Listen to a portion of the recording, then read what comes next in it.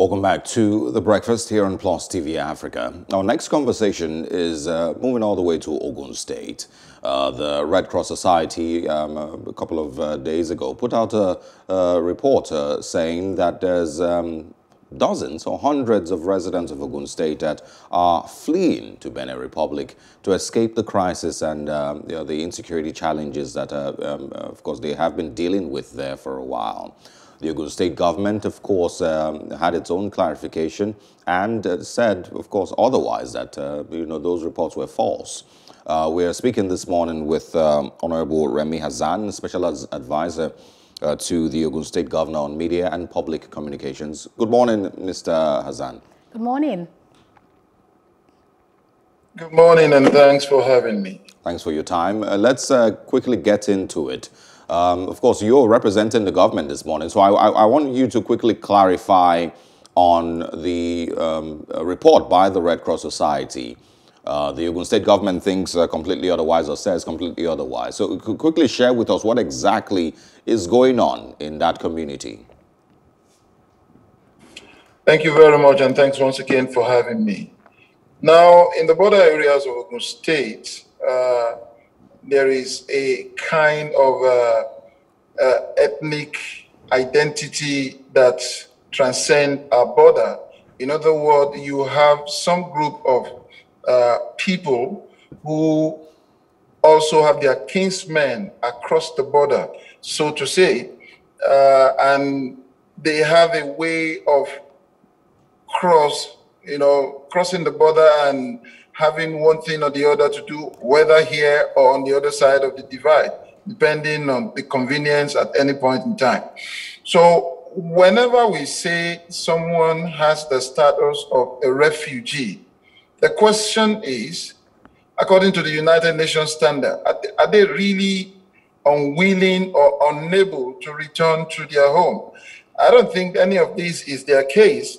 Besides, even the nation of which they are alleged to have sought refugee has not even in any way gotten across to us to say they're holding any of our citizens refuge. So the fact that these people have reasons to have their kinsmen across the border and for wanting of a certain flash point of crisis, and they've decided to stay put with their kinsmen, or maybe they are even part of those who are on that side of the divide, it shouldn't be taken as anybody seeking refuge in a foreign land. Some of those who are even here are actually those who are from that side of the sub-region.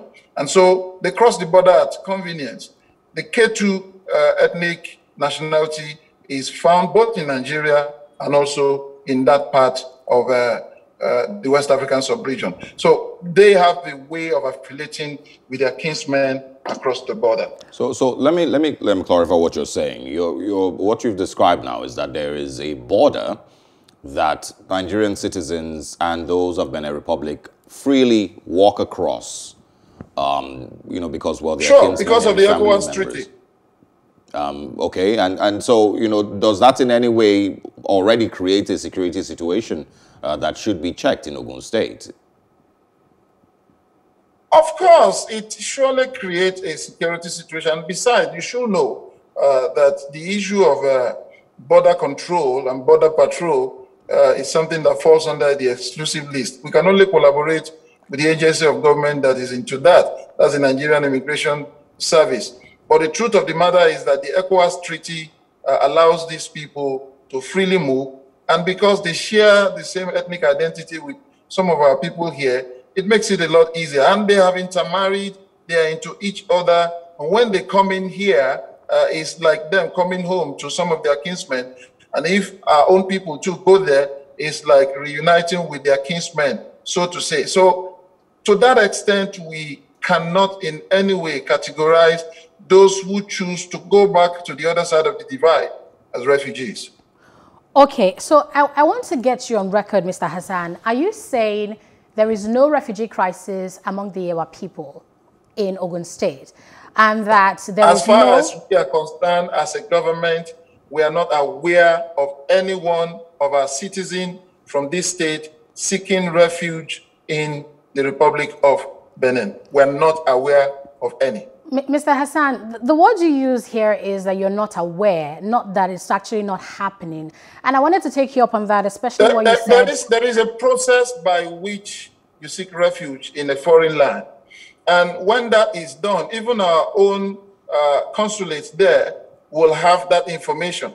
And the Nigerian embassy in the Republic of Benin has not in any way contacted the Home Office to say that any of our citizens has sought refuge in that place. So if anybody is there claiming to be a refugee, that person needs to take it up one more step so that we can be aware here. And if that person is truly seeking refuge, whatever may be the reason from the home front that has made such a person to move, we can now begin to address it from this end. We're not aware of it. Mr. Hassan, you say that the government of Benin Republic has not communicated anything to you and you're not aware. But it's Nigerians that are in question here, Ogun residents that are in question here. Has the Ogun State government sent a team to find out? Has there been any investigation done by the Ogun State government to clarify or verify if indeed these are people of Ondo State that are seeking refuge in Benin Republic? Now, you said Ondo, we are talking about Ogun, not Ondo. I beg your pardon. Now, the way it is done, when you get into a foreign land and you are seeking refuge, you go to the authorities of that nation that has to do with immigration to declare that you are unwilling or unable to return to your country of origin. And at that point in time, the embassy representing the country of origin you have come from will be notified that such and such a person is coming in seeking refuge. Nothing of such has happened.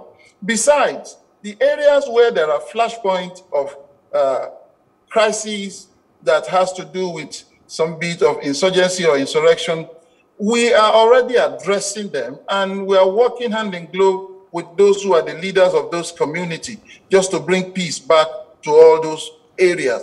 And to that extent, that is the much we can do as a government, because what you are talking about crosses the border. It is beyond what a state government can address. Okay. Mr. Hassan, the situation here is that there's a statement from the Red Cross, and I'm really happy you're here because the statement they've put out suggests that people in Ogun State are living in very unfavorable conditions. And you explained that if you want to seek refuge, you have to go to the Can you say that again? Let me be very clear as to what you said. Okay. Can you hear me, Mr. Hassan? I can hear you. I just want to be sure. You said people are living in which condition? The Red Cross issued a statement. The Red Cross. This is a statement from Oluwole Aboyade. He's the Ogun State Red Cross Committee chairman. And he says, quote, "Those who return to Benin Republic are citizens of Nigeria. They are Eguns and Ohoris." Apologies if I didn't pronounce that right. It said they are in Nigeria to lease farmlands. Some come to the communities during the day, but because of the crisis, they sleep in Republic during the night. So I'm trying to say that in a situation where people fear for their life, they're not going to another country, a neighboring country, to apply for asylum or anything. They're running there to seek refuge. Like, that's what I'm trying to put in front of you now. I mentioned earlier to you that what makes somebody a refugee is the fact that he is unwilling or unable to return to his country of origin. And that is not the case in Ogun State, because the areas where there are flashpoints, they've been nipped in the bud, and peace is gradually returning to those communities. And of course, we are in contact with the community leaders and the traditional rulers concerning peace and tranquility in such communities. Now, these people, the Eguns and their worries that you mentioned, they also exist in that part of the sub-region. In other words, as they exist in Nigeria, you can also find them in Benin Republic. So if anybody has crossed the border to be with any of his kinsmen there, I don't think that is tantamount to a refugee concern in the dimension that it is being painted. For us as a government, we are ensuring that peace, which is what the governor, Prince Dr. Abiodun, has been preaching, is what we work towards. Because look at all the approach of our own, this farmers, herders crisis. It has been pointing in the direction of peace, because that is the only one that is sustainable. If you try to do any shortcut approach, you may not get the sustainable peace that all of us are looking for. Because as a nation, we have gone too much deep into each other. All right, Mr. Hassan, it seems the challenge you're having here is the term refugees and calling them refugees. But you, of course, accept that they, are crossing to and fro the border. So I want, to go back to the... Make no mistake that some of them too, most of them, if not some, are actually people with dual nationality. So if someone has come into Nigeria to lease land, to farm, and there is some bit of momentary crisis, and the person has returned home, how do you call such a returnee a refugee? That does not add up in any way. For us as a state, we have not gotten security concern to the level where we begin now to say we have refugees. It has not gotten to that level. And we take exception to that. Even the rest not conveniently convince anyone that it has reached that dimension. Yeah, but just also clarify, if you remember, when there was a migration, discussions across the world, in Germany, people running from Syria and, all those places, not a lot of them went to the embassy to apply, to stay in those places. People were running. No. The Syrian example, especially as touching on the Aleppo crisis, was a major war situation. Yes. We have not gotten to that level at all. Absolutely Communal not. clashes happen here and there. And when people have reasons to move from one location to another within the country, that cannot give a refugee concern in the dimension it is being painted. But I want to go back to... We're nipping it in the bud, and we want peace at the end of the day so that everybody can return to life in normalcy. Absolutely. But I want to go back to what you had said earlier, that you hadn't gotten word from Benin Republic or from the government there saying that there were Ogun State residents in their country. You also, didn't, of course, when Annetta Felix had asked, you also, somehow mentioned that you hadn't been there, but you had not received any correspondence from those areas to say that there were Ogun State residents seeking refuge in those places. But the Red Cross, the Ogun State Executive Branch Secretary of the Red Cross, so once again, Oluwole Aboyade, said his team visited those troubled zones. And so doesn't it sound a little off that the Ogun State government hasn't personally visited those troubled zones? And so how can we verify and, take, seriously the words from the Ogun State government when they haven't actually visited to see those people and to know what exactly the Red Cross is talking about? Thank you very much. I don't know which place you're talking about now for us to visit. We have visited the trouble spot, and we are doing the needful in terms of deploying all paraphernalia that will help these various security agencies to ensure that peace is maintained in those communities.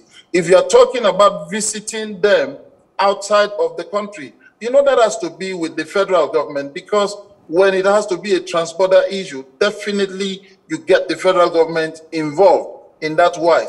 And that's why I said, if we have refugees that are Nigerians in Benin Republic, the Benin Republic government will definitely get across to us. Our own embassy there will also be in the know of all of this. However, if the Red Cross is bringing out this statement and saying that those are actually indigents of Ogun State who have crossed to the other side of the border to seek refuge, we want to know more details about it. And of course, as a government, we will not leave that to being unattended to in any way. But of course, we have to do it with the federal government, because it is something that crosses the border of the nation, and it's not something a state government has control over. Okay, so there's a report, even though you insist that there's no refugee crisis, I'm seeing reports here, even from newsmen who visited areas such, areas in Ogun State. They said they visited Ikpombe, they visited Ohungbe, they visited Asha, they visited these are villages in Yewaland that they visited. And they said that people say that they have flooded camps in Benin Republic because of the herdsmen clashes. I think we need to go back to the reason why this, issue is happening. It's the herdsmen clashes in Ogun State that is making people leave. And one situation here is the Red Cross mentioned that the Ogun State Peace Committee, actually the Ogun State Peace Committee said this, that they wanted to settle the farmers' herders clashes, and in doing so, they ordered people to steer clear of the farms. That they didn't tell people to stop going to the farms, but they told them to steer clear of the farms. It sounds like the same thing to me. Wouldn't you agree? No, get some things right. Farm settlements sometimes are not as heavily populated as you think. Some areas can be so vast in acreage and hectares in such a way that you may not have more than 20, 30 people in such places. And if there are issues that bring security concerns, and those who are people who own stakes in farms in such areas have been told to give space so that some bit of security provisions will be made for them to have safety and peace in that place. I don't think that is out of place. But don't forget that I said earlier that majority of the ethnic nationalities that we have in Ogun State, they also exist on the other side of the border. And these people are so close to each other. There are families in Yewaland that also have relations on the other side of the border. And the way they visit each other is such that with all form of ease, aided by the ECOWAS Treaty, makes them so much of affinity to each other. So if anyone has now found it convenient to move to the side that is relatively safe while security is being put in place, I don't think that gives any semblance of what we will call a concerning security or refugee situation. I just want us to have that at the back of our mind, that these people have the same ethnic identity and they are related. They relate with each other so well. They've intermarried. They are close to each other. There are those who do business on the other side of the border. There are those who do business here. And they are all the same. So if anyone has moved, that should not amount to a refugee alarm. How often does the Ogun State government visit these places? How often does the Ogun State government get feedback from these crisis spots? That's one. And then second, you mentioned earlier that, of course, it has a lot to do with border control, and that's, not it's not the responsibility of the state government. So I want I want to know what exactly the border control, agencies, customs are doing, and of course immigration are doing about security with regards, those areas. You've mentioned the ECOWAS Treaty, but it also, from what you're describing, means that weapons and, arms and ammunition can easily be transported between Benin Republic and Ogun State without any, issues. The issue of arms proliferation, I don't think I can competently speak on that. We know that a larger portion of our border stretch are largely unmanned. But if you go through the manned borders, I don't think anybody can easily bring in any arms the way you are trying to portray. But the question as to how often do we visit these places that are troubled spots, that's the reason why the committee is put in place to ensure that all that has to be done in terms of information gathering, ensuring that surveillance is done, ensuring that reconnaissance is regular, and all of that is put in place. And the committee has been up and doing, ensuring that daily reports get to the state government as to what they do. That's one of the reasons why you even see that some of the people who still are in their locations have been visited with palliatives just so that survival can be guaranteed. It tells you that this government is up ensuring that we don't leave anything to chance anymore. And just a few days ago, we launched a border patrol, a joint security patrol for those areas in terms of making vehicles and other security equipment available to the security agent to police all these areas and bring the peace that we're looking for. Okay, Mr. Hassan, really about that palliative issue, we have reports that, yes, the government tried to get palliatives across to the people, but they say they would not, they refused to take the palliative, saying they would rather, how did they put it? They would rather die in another country than suffer in their home. I mean, this is a statement that we have from the Iselu of Iselu land, Oba Akintunde Akinyemi. He said the residents have refused to go back because of the security threat, the fear for their lives, and that looking back in those border areas in Ogun State, it's a terrible situation. The places are deserted. They've deserted the houses, the schools. But anyway, we'll be getting this monarch on our program, hopefully on Monday, to shed more light on this issue. So thank you very much, Mr. Hassan, for your thoughts on this. I need to respond to the comment that you said the Eselu made. All right, please go ahead. It is not wrong for a traditional ruler to be passionate about his subject. And to that extent, we won't join issues with the KBC. However, the pattern of sharing palliative in Ogun State is to route it through the various local governments who will in turn recognize and identify those who need it. And at the end of the day, they get to those who are actually the target people. And that's exactly what was done in this situation. So bringing up the issue of rejection of palliative, I'm not aware of that. All right. Thank you very much, Mr. Hassan, from the Ogun State government. We appreciate your time on The Breakfast. My pleasure as well. All right. Good morning to you. And of course, we hope that the Ogun State government, as he has said, continues to be on its feet to ensure that citizens are safe. My focus is very, sure about the, interrelationship that he tried to describe. How they marry each other and they're friends and they're best friends. I don't really know about that. I feel that yes, the government has been visiting these troubled zones, but I feel that if the reports we're getting are that Ogun State residents have, I even saw the reports, they've been registered as refugees in refugee camps in Benin Republic. I feel the government doesn't need to wait and sit for the Benin State, for the Benin Republic to write to you. Yes. If you know that your citizens are in danger, I mean, the welfare and protection of your citizens should be priority, then you should reach out to them, go to Benin Republic, visit those refugee camps, find out if these are residents of Ogun State, if these are Nigerians, and find out what you can do to solve the issue that's making them run away in the first place. Absolutely. Not chilling for the government or the Benin Republic to reach out to you. Absolutely. But anyway, that's where we draw the curtain on this conversation. We'll take a short break. When we come back, we're going to Zamfara now, and we're speaking about a no-fly zone that has been declared by the president. And of course, once again, suspension of mining activities in Zamfara, a repeat of an order that was initially given in 2019. We'll talk about these things after this short break.